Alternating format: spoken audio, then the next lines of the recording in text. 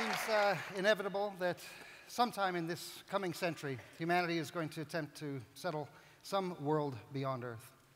Space settlement.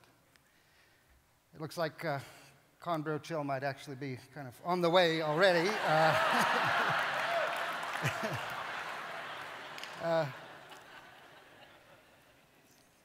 Space settlement, something that is probably going to start sometime in this century, is an idea that we've had for a long time. We've been thinking about it for a long time. Renaissance astronomers suspected that distant suns had distant planets, Earth-like planets. Today, we use high technology to discover exoplanets at a rate of roughly one per day. And Mars is swarmed by robotic explorers, some in orbit, some on the surface. They're making detailed maps. And the international research team of Icarus Interstellar are designing world ships to take entire populations, tens of thousands of people, sometimes to these exoplanets around other suns. Their physicists work on the propulsion dynamics and propulsion systems. Some of them haven't yet been invented. I work on the population genetics of entire populations hurtling through space, tens of thousands of people in this closed system on multi-generational voyages. There's a good reason for all of this. It's adaptation, it's evolution, and it gives us species insurance in the long run. There have been about 5 major catastrophes in the history of Earth life. The last one took out the dinosaurs.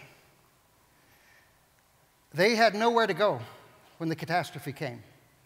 The dinosaurs didn't have a space program. I'm an archaeologist. I study human evolution and patterns in human evolution.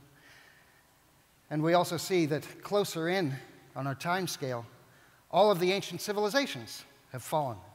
All of the ancient civilizations have failed. In the past, independent civilizations could fall apart and others could continue. But today, there's one global civilization entirely interconnected. What happens when a global civilization falls? It can't be nice. For all of these reasons, for the last few generations, the greatest thinkers about the distant human future have all told us the same thing. Go to space, says Stephen Hawking, or face extinction on Earth. This is the long term. As an archaeologist, I was persuaded by this.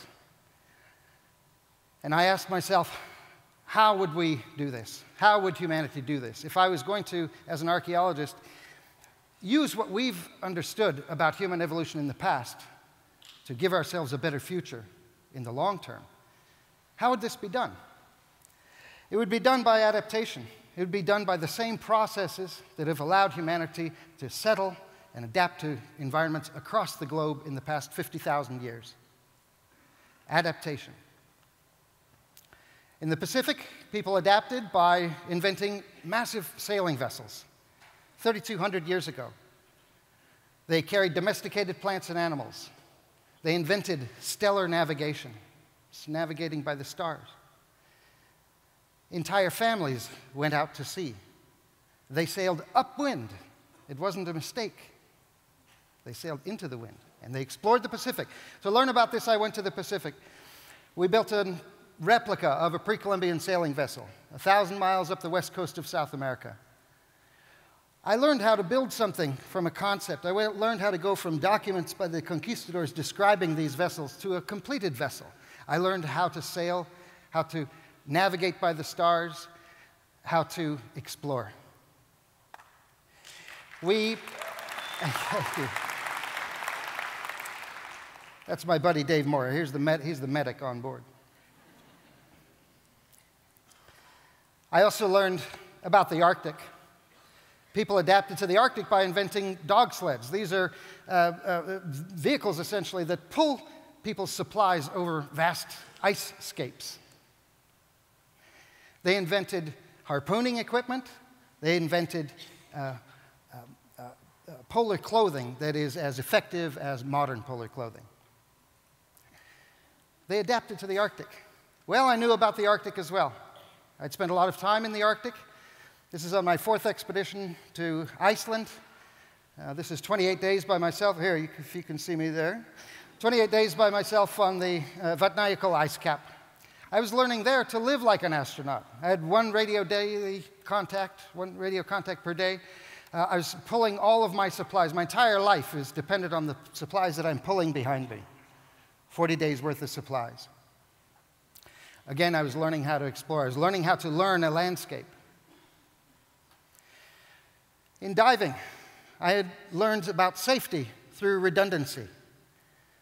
And in flying my glider, I learned about safety through redundancy. So I thought, how can I contribute to this larger project of space colonization? I thought, well, a cathedral is incomprehensible. The size, the scale of a cathedral is incomprehensible unless you remember that it was built by hundreds of masons and woodworkers, sometimes over centuries. Space programs are the same thing. No one engineer could build the Saturn V to take you 250,000 miles to the moon. But 300,000 engineers spread across the United States, they could, and they did, and they put us on the moon. All of those experiences, then, I'm thinking, what can I do? What part of technology can I examine? All of those funneled me down to this one piece of equipment, which is the spacesuit. This is in the Arctic again, but the suits that I was wearing, the garments that I was wearing in the Arctic for Arctic exploration, had a lot of strong, important similarities with spacesuits. I thought I would tackle spacesuits. I began with research. Oregon, what a place. The first pressure suit patent filed by Fred Sample of Independence, Oregon in 1919.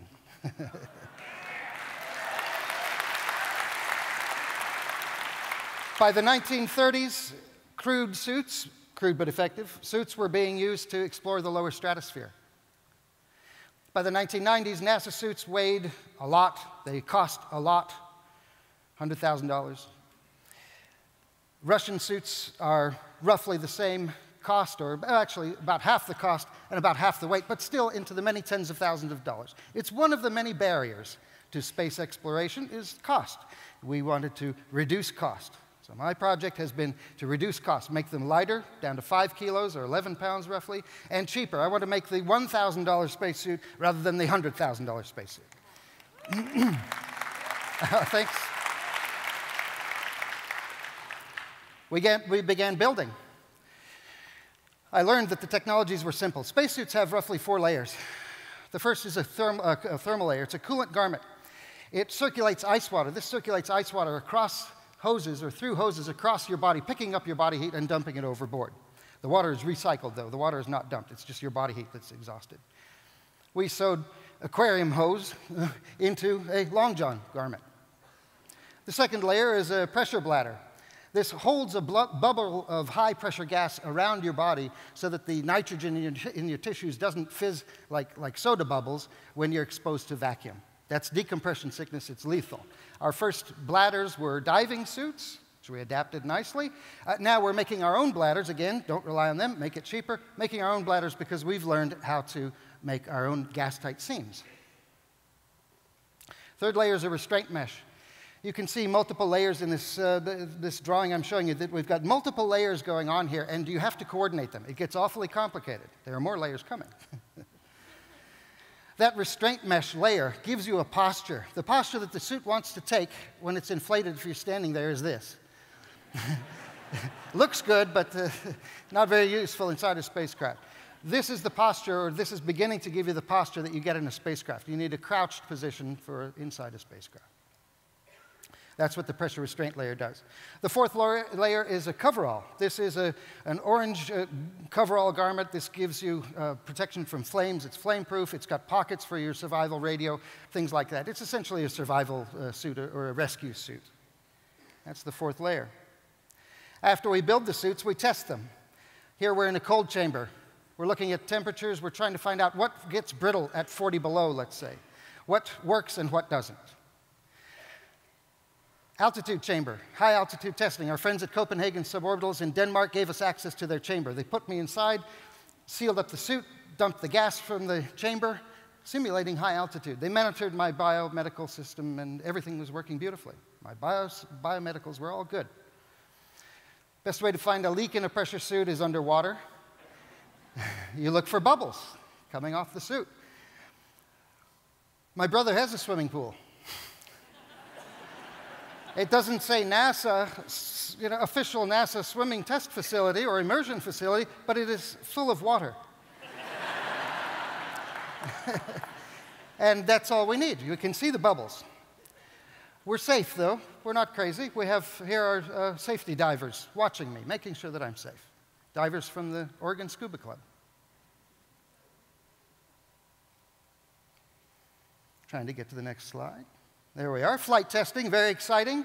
Last summer, we're up to 17,000 feet in a Bell Jet Ranger. They put me in the back of the seat here. I was strapped in, pressurized, oxygen fed to me, and up we went. I say we, or I, sometimes I mean we. There's an entire team called Pacific Spaceflight. All of them have checklists, and we work to a very careful timeline. Flight testing, 17,000 feet, everything worked beautifully. We come back down an hour later, everything is fine. We're going higher and higher now. We're going to switch to balloons. By the end of this year, we start flying balloons up above Mount Everest altitude. We'll be looking down at airliners, which will be interesting, and then ultimately to 65,000 feet of very high altitude with gas balloons. So we're testing exactly in the way that NASA tested 50 years ago. What we're doing then is evolving the design of spacesuits. You can see the diagrams here. They're getting less and less cluttered as we go. They're getting lighter and lesser. We are putting our little piece of the cathedral of space colonization together. This is our piece. I've shown you a lot of pictures. Let's look at the real thing. How about the real thing? Let's bring out the first one.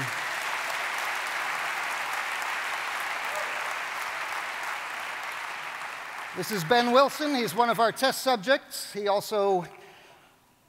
wears the suits. He's been in them for tens of hours. He's an active mountaineer and a graduate of Portland State.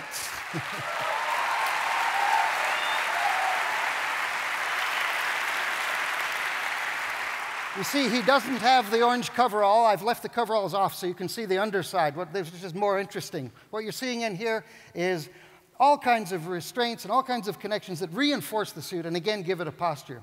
He's being cooled. He's getting gas to breathe. I hope he's comfortable. We haven't installed radios for today. We have them for other purposes. But I'm hoping he's OK.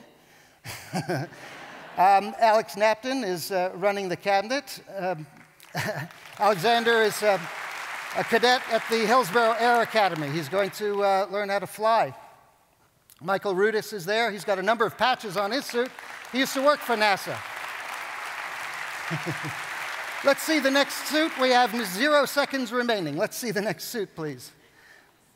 Now, this one is much lighter, and this has only been built in the last 4 months. This one, pick up the lines, please, off the ground. Michael, if you pick the lines off the ground. Now, this is extremely light and extremely cheap. Again, it took several hundred hours to build this. This is Amy Magruder. She's one of our test subjects. She builds the suits. She designs parts of them. She's been in them to Apollo suit pressures.